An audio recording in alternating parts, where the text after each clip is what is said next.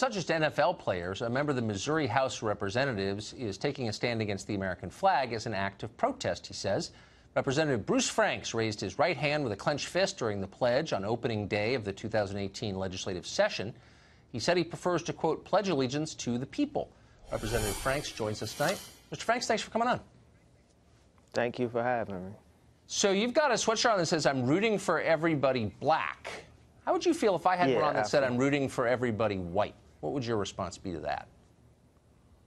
I wouldn't be upset about it because your shirt didn't say you're rooting against everybody black. Okay. So you raised a fist in, I guess, defiance? Or tell us what this symbolic act meant. What did you mean by it during the Pledge of Allegiance? So I've never said the Pledge of Allegiance. And even in the House last year when I was in session, most of the time I wasn't in the chambers because I know that there are a lot of people that, you know, have a lot of respect and feel proudly about the flag and the Pledge of Allegiance. I know how I feel. And so my raising my fist was basically power to the people, to all power to the people, invested into the people. And when I say I pledge allegiance to the people, that's who I'm chosen to represent. That's who I'm elected to represent. But even before I was elected, that's who I stand for. Well, I mean, good for you. I think you were elected by the people, and you ought to represent them. When you say you know how you feel about the flag and the Pledge of Allegiance, how do you feel? So when I think about the Pledge of Allegiance, the thing that sticks out most is when I hear for liberty and justice for all. When I think liberty and justice for all, we obviously haven't seen that across the United States. Over time, over my 33 years of living, we see that there are, when it comes to justice, that looks a little different depending on sometimes where you're from, depending on sometimes what your socioeconomic status is, and what you look like.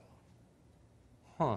So, okay, but so does that mean you're against the Pledge of Allegiance because it holds those up as ideals? I'm confused.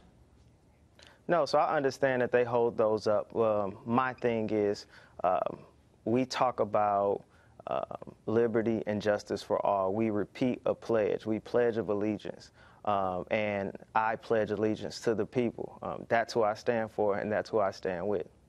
But what about the country? And aren't the people in the country kind of the same thing? Or, I mean, I don't know how you feel, which is why I'm asking you, but it sounds like you're opposed to America when you take a stand against the flag and the Pledge of Allegiance, but maybe that's not your position. I'm opposed to folks in economically distressed communities being treated differently in America. I am opposed to the way our government treats our economically distressed communities, our marginalized people in America. We have plenty of veterans who support me, who support our right to protest, no matter what that is, even if they don't necessarily agree. Many of them have expressed to me that this is the very reason why they fought. They fought for our First Amendment rights.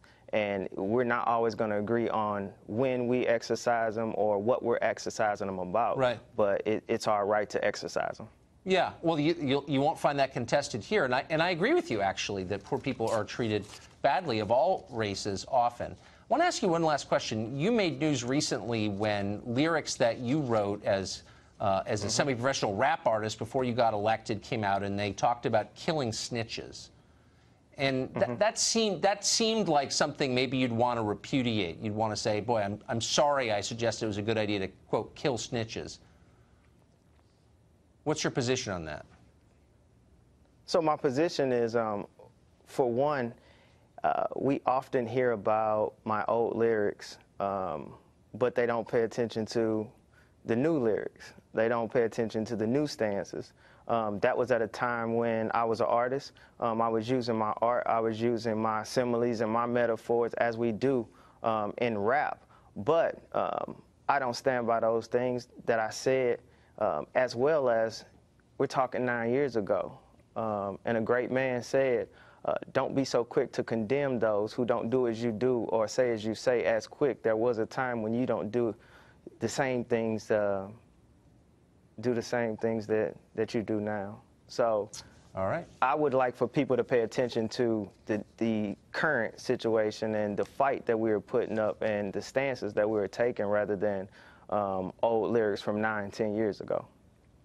Mr. Franks, thanks for joining us. I appreciate it.